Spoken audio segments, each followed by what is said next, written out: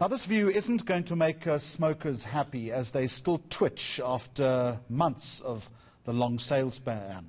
But there is room for a significant increase in excise duties on tobacco products. I want to introduce you to Professor Corne van Walbeek from the University of Cape Town, who believes smokers seem able to absorb higher prices, but also because of the high cost of tobacco to society. He joins me now on Tuesday lunchtime to explain the thinking and if he believes this view could find favour as far as the Treasury is concerned. Professor, good afternoon to you.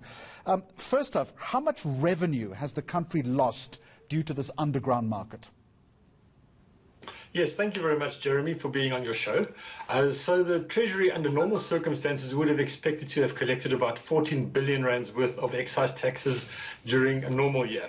So that equates to approximately 1.2 billion rand per month. Of course, the sales ban went on for about 5 months, so one can do the calculations. It's in the order of between 5 and 6 billion rand that was lost just during this lockdown period. Now, explain your thinking when it comes to raising sin taxes. How do you justify that? Yes, so we did a study not so long ago in which we found that the cost of tobacco and the cost of smoking to South Africa is in the order of 42 billion rand per year.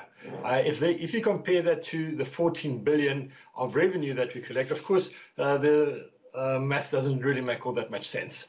Also, what we saw during the lockdown is that people were often very much prepared to pay incredibly high prices for cigarettes, indicated that this is a very, very addictive product. At the same time, we know from research, both in South Africa and from other places, that people actually do respond to higher prices. We saw during the lockdown that some people quit smoking, and we know that for an average of 10% increase in the price of cigarettes in the long term, we find that about 6% of people will smoke less, or rather consumption will decrease by 6%.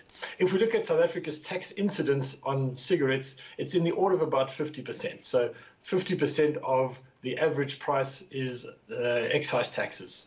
If we compare this to what the WHO, the World Health Organization, is saying, we see that we are well below the norms that have been set. The WHO suggests that the excise tax as a percentage of the retail price should be in the order of about 70% at least. We are at 50%, well below that benchmark.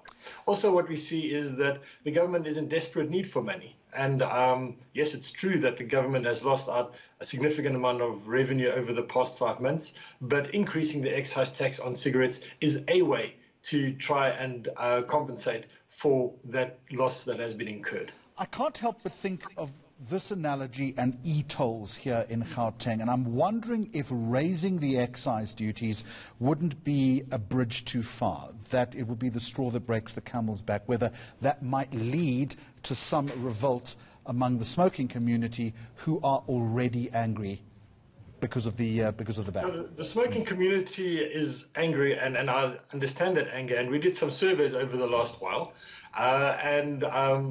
we as a unit are not anti-smoker, but we are anti-smoking. And what we mean by that is most smokers actually want to quit smoking. Most have got regrets that they have started smoking. And there's evidence to show that smokers sometimes need a trigger to want to quit.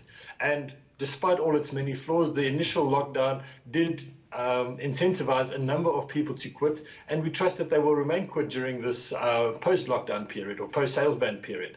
At the same time, excise taxes have been around for more than 100 years, and they have been increasing gradually over time.